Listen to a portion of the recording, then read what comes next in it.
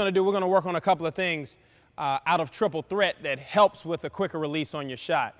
And the one thing I want to talk about first is the accelerated step in, which is known as a 1-2.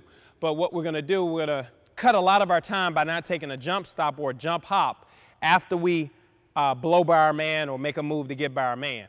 Now, normally, many folks who it takes a long time for them to get their shot up, actually takes a hop when they catch to shoot the ball. Now, it's very easy to know that you're about to shoot.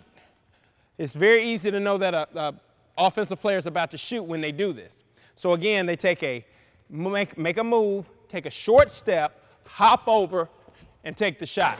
And it's very obvious.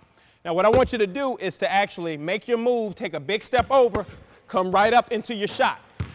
And it looks almost like a fake drive or a half drive. You want to make sure that it looks like you're going to the basket. Make your move, head down, straight up, follow through with your shot. Very smooth. Make sure that everything is underneath. Here, low, low, up. Again, make your move, low, push out, up. Follow through, very quick.